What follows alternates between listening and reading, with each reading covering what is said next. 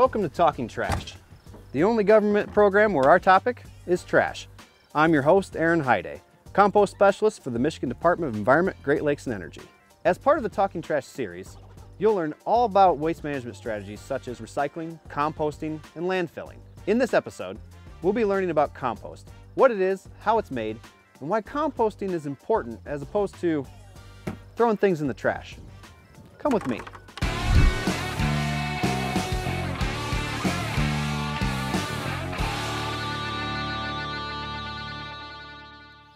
Composting is a powerful tool to help protect our climate and the environment. But not everybody knows what compost is. Some people know that it's another kind of dirt. Some people know that it's good for your garden. But it is so much more. Composting is the controlled decomposition of organic materials like food scraps and yard waste. This will create a nutrient-rich, living product called compost. Now, compost has many benefits. It can help retain lots of moisture in your soil and help prevent plant diseases and pests in your garden. Compost can eliminate or reduce the need for chemical or synthetic fertilizers, while also reducing soil compaction to help plants take root. Now, whether homemade or store-bought, compost recycles valuable nutrients back into the soil and helps plants grow. Gardeners love it so much that many refer to it as black gold. Making this black gold at home can be done in a compost bin or even in a small pile. Mixing some leaves and kitchen scraps together can create the right environment for good bacteria and fungi to basically do the rest of the work for you and make nutrient-rich compost. But not everyone has the space to make their own compost at home, or they need more compost than what they can make on their own. Let's go take a look at a commercial compost facility and see how they take our organic waste and turn it into this black gold.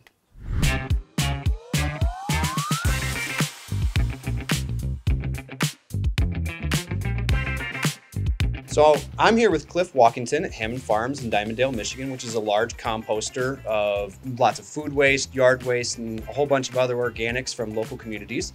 Now both your DIY pile at home and a commercial facility do a lot of the same stuff, but they are different. So with a much larger facility like this, could you explain how is this different from what someone's going to do at home?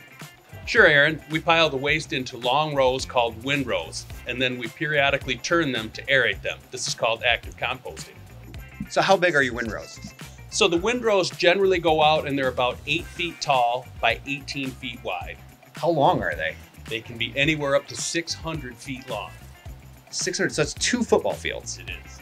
That's huge. How do you turn all that? We have a windrow turner that's called a straddle turner. So as it implies, the tracks are on either side of the pile and it aerates and agitates that material, infusing oxygen back into the windrows. That's really cool. So I saw a lot of steam coming off those piles when the turner was going. What's making all that steam and all that heat? Great question. There are millions of microorganisms that are feeding on the organic material there. And as they process that material, the heat is generated. Why is that heat important? So the heat is important for a couple of reasons. One, it makes it go through the process faster. Secondarily, it kills pathogens, weed seeds, and coliforms. So it makes it a safer product in the end.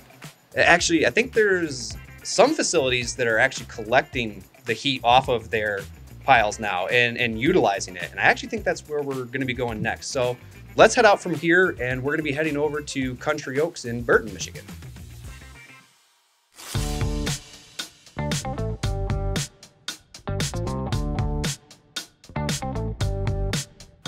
Hey Mark. Hey Aaron. Hey, thanks for having us today. So we just came from Hammond Farms, which is a large windrowing operation. We saw lots of steam coming off of those piles. That made us think of all the heat involved in composting, and that made us think of you and what you're doing here. Can you explain how your process is a little bit different than a windrowing operation? Sure. Well, we use a process called negative aeration, and our piles stay static on a aeration pad where we're able to force air through the piles to keep adequate oxygen supply to the microbes. And then we're able to take the heat that comes off the piles and heat our greenhouse, our building, and our aquaponics system. So this also allows you to compost a large amount of material in a much smaller footprint as well, and quicker, correct? It does, yes. We decrease our footprint and we're able to control odors that come off of our facility. That's really, because you actually have a lot of residences right around here. We do. So we have a thing that's called a biofilter, where we're able to take the anaerobic air and pump that through a filter where microbes actually consume the volatile odors that come off of our system. Wow, that's really cool. How much quicker does compost get turned around in this process? About 2 to 3 weeks. 2 to 3 weeks? Yes. Shortens it by that much time? Yes. And obviously being able to shorten your time, you're able to put more through the system. Exactly. That's really cool. I can't wait to see what other innovations come up in the composting world, and I'm really impressed with what you guys are doing here. Thank you for having us today. Thanks, Aaron. So now you know what compost is, what it can be used for, and a few ways of how it's made. But did you know that compost is an important part of Michigan's strategy to fight climate change? When you throw your food scraps in the trash, they get taken to a landfill. When that stuff decomposes, it can generate a lot of methane, a potent greenhouse gas. Composting is one tool for sustainable organics waste management. And when it comes to food, eat it. Don't throw it in the trash. When we do generate organics waste, compost it. It's one of the best things you can do for our environment. To learn more about sustainability and preventing waste, visit us online at michigan.gov/solid waste. Thank you for joining us on this episode of Talking Trash. We'll see you next time.